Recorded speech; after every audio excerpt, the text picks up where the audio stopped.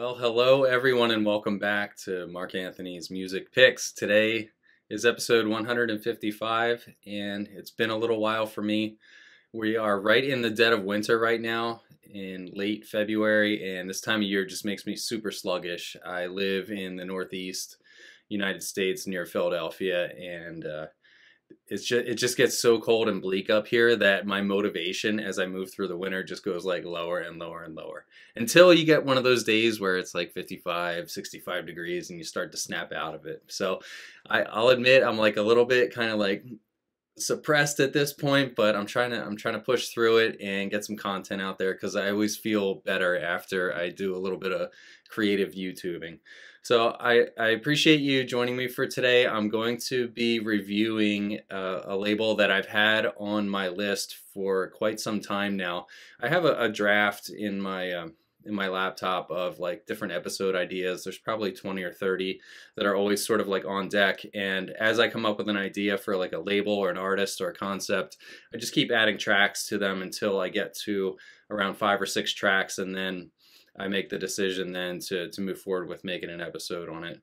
But for today, I'm going to be featuring the label Irenic, which is, I believe I'm pronouncing that right.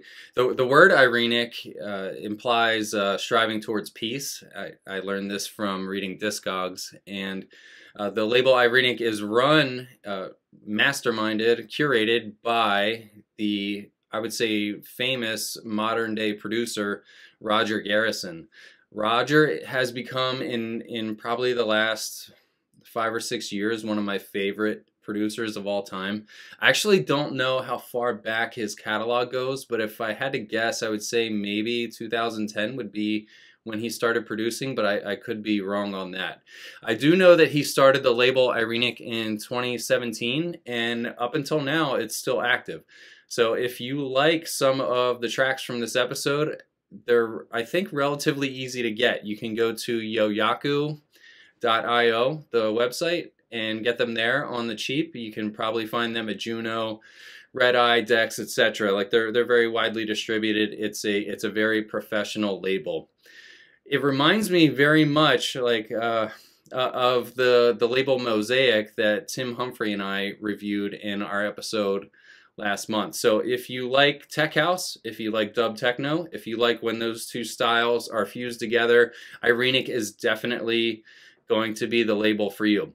I will say, if I look at the sound of Irenic and compare it to Mosaic, I think Irenic has a little bit more chance taking. It's not as confined into the dub techno and tech house realm as Mosaic is, and you'll see some of the maybe outliers in terms of genre as I move through this episode. I think I chose like a well-rounded 5 records for this that are a pretty good representation of the sound that you can get on this label.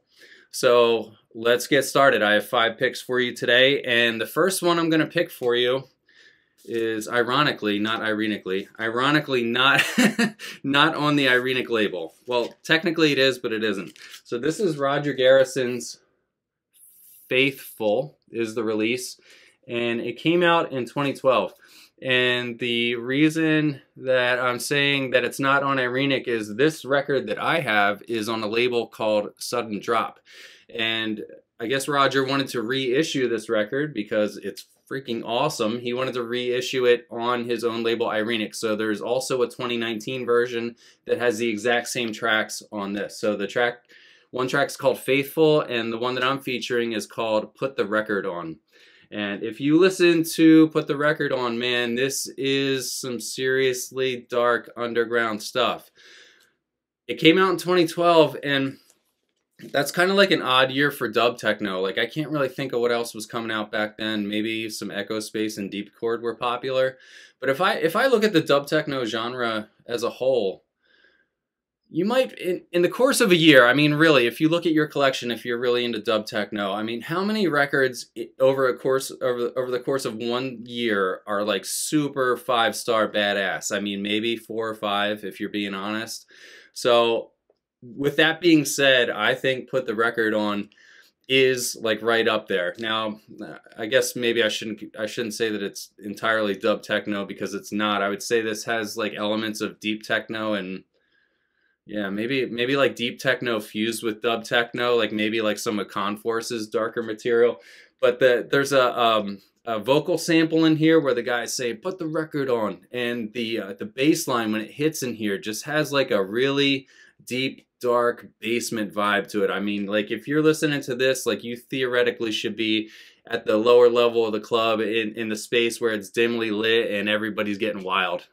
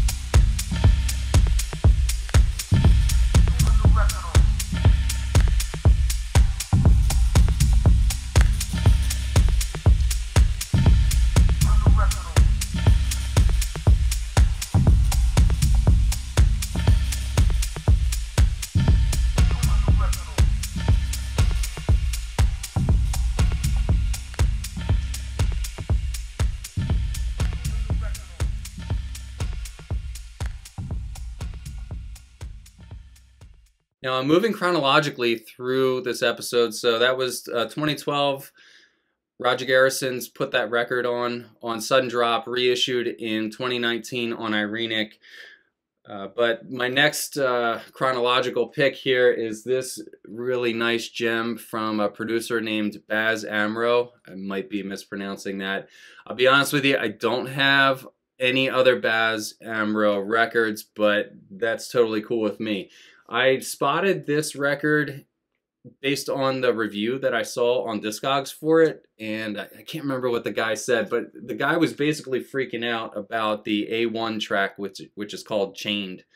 It really is just one of those crazy club dub techno hybrids where, like, basically if you're dropping Chained, if you're dropping the A1 Chained in your set here, like, you're ready to blow the room up. I mean, there's no other purpose for this track. There's nothing gentle, there's nothing low-key about this. This is on the very high energy end of the spectrum when it comes to dub techno. And I think it's also a great proof that you can never really stop flipping stones in the dub techno world. A lot of these records are from producers that you may not have heard of before, that you may not follow, but you always need to, in my opinion, if you're like a dub techno aficionado, you always need to be willing to explore different names and just take a chance on somebody that you've never heard of, because you just never know when you're going to find a gem like Chained.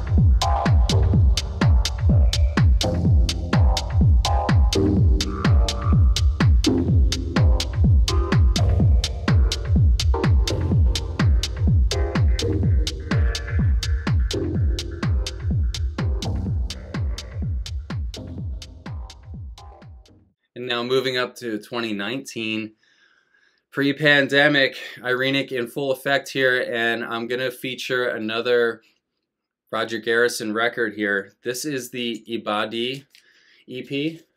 I've mentioned before that I tend to always sample records that have purple cover art because that's my favorite color. I'll admit, I bought this record just for one track. Roger did 4 dub techno, actually no, there's 3 dub techno tracks on here and 1 tech house track, and I actually bought it for the tech house that he kind of snuck in on the B2. The track is called Refugees 2009 version, and I was curious. I was like, well, is there like a 2008 version or some other earlier version that I should check out too? And I wasn't able to find one, so I don't know, maybe he had multiple versions of Refugees and he only issued this one. But if you listen through A1, A2, and B1, I have absolutely no complaints. I would say that's more traditional dub techno sounds. And when I say traditional, maybe something along the lines of maybe like a producer like Gradu, where he just tends to, in his older tracks at least, used to work with the traditional dub techno palette. Like I said, absolutely no complaints here. When I listen to this, I'll usually just go like from all through the A side and then work my way to the B side, knowing that my favorite track is at the end. And when you get to B2 here, Refugees 2009 version, for me, it all comes down to that super sick bass line. Like, I don't know. When I was a producer or an aspiring producer, I never was a producer. I always had a hard time getting my bass lines to sound like anything that just didn't sound like complete trash. So when a producer comes and drops like a little 3-note bass line like this that somehow just like perfectly melds with the track and stands out from like hundreds of other tracks in the same genre, it's like, how did they do that? How did he write the perfect bass line? And it kind of flashes me back to another record that has a very similar vibe. If you think of Conforce's Dystopian EP, which is on Delcine, that's one of the best Delcine records of all time, in my opinion. I mean, that's like top 5. There's a track on there, I think it's the B2, it's called Vacuum, and I talked about it in my Conforce episode if you want to search my channel for Conforce. But that also has a ridiculous, nasty, like, bass line that's very similar in vibe and simplicity and also like effectiveness. It's like it's only 3 notes, but somehow the roundness of the sound, and it like doesn't compete with the kick. It like sits nice with the kick, if that makes sense. It doesn't hit too hard, but it just gives it that like ooh, the ooh. You can't help but make the ooh face when you listen to it because it's just like it's just that great.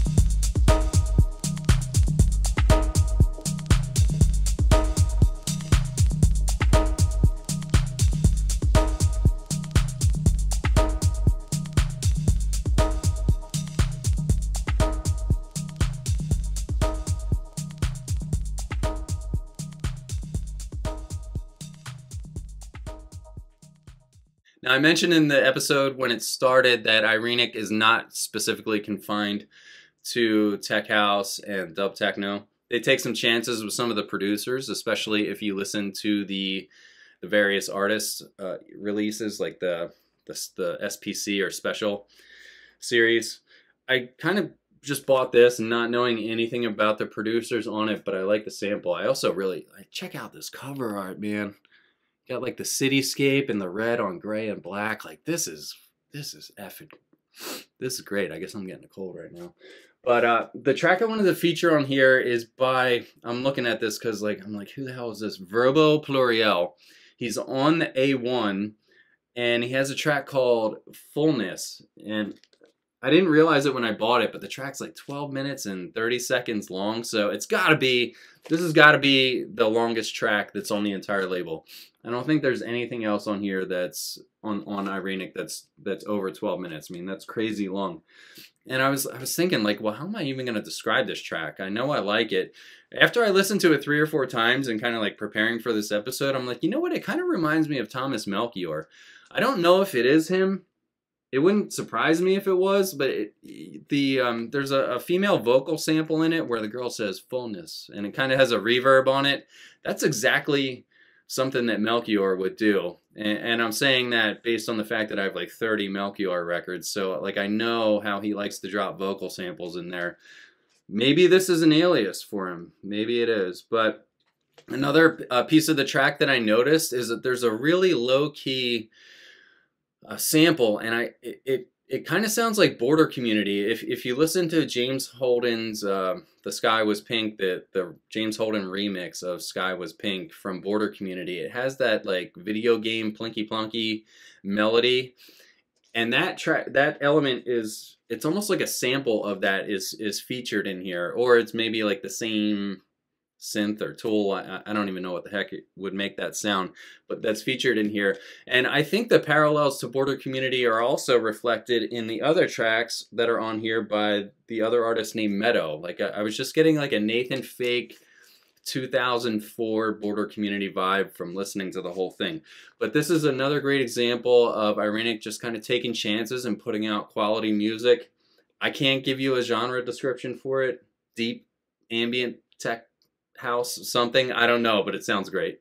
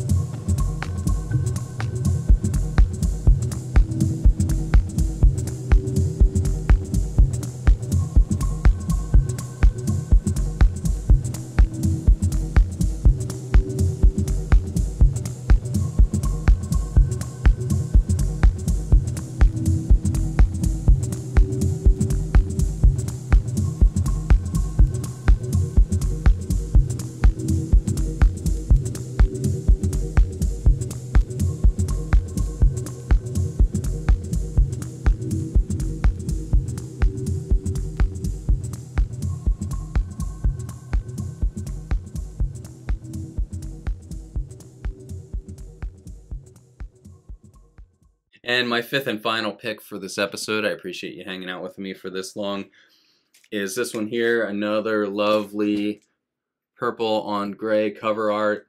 Kind of looks like a drone footage of a cul-de-sac somewhere.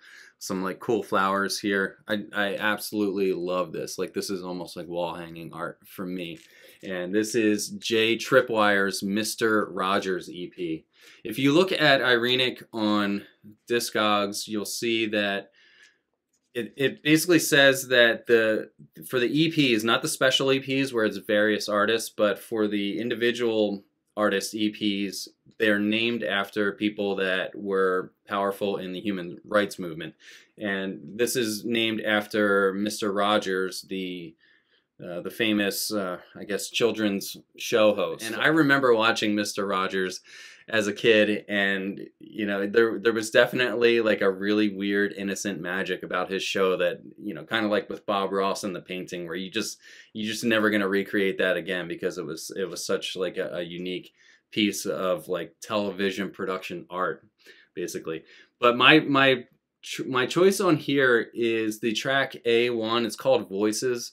The artist is Tripwire, and you know, my perception of Tripwire before I made this episode, I was like, I'm pretty sure that guy's from California. I don't know why, but it's like I knew almost from his sound that he was a West Coast guy. And then I looked him up on maybe Wikipedia or something like that, and I was like, oh, he's Canadian. I must have been wrong. But then I realized he's actually from the West Coast of Canada in Vancouver. So it kind of makes sense, like for him to travel down the West Coast, like to maybe Portland or somewhere in California would have been like completely within reason. So I think he kind of like does represent the early 2000s West Coast American house and tech house sound very well.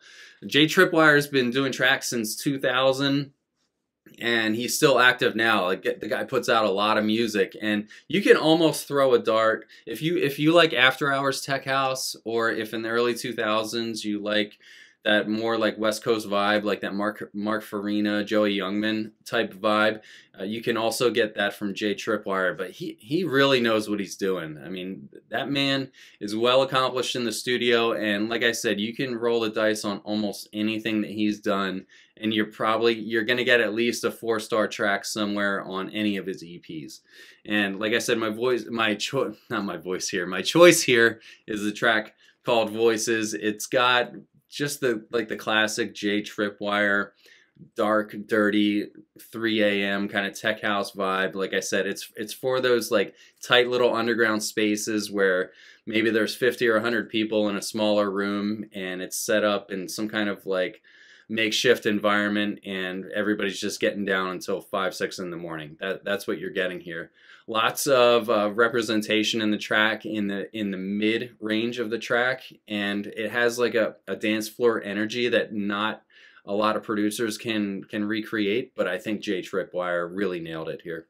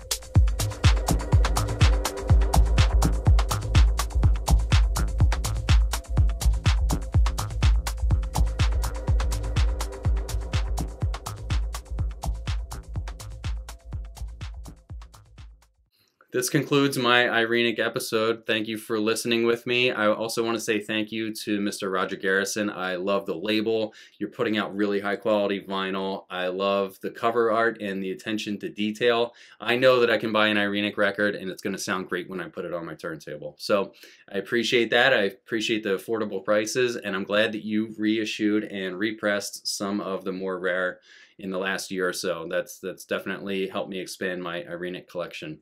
That's all for today, and take care. Peace.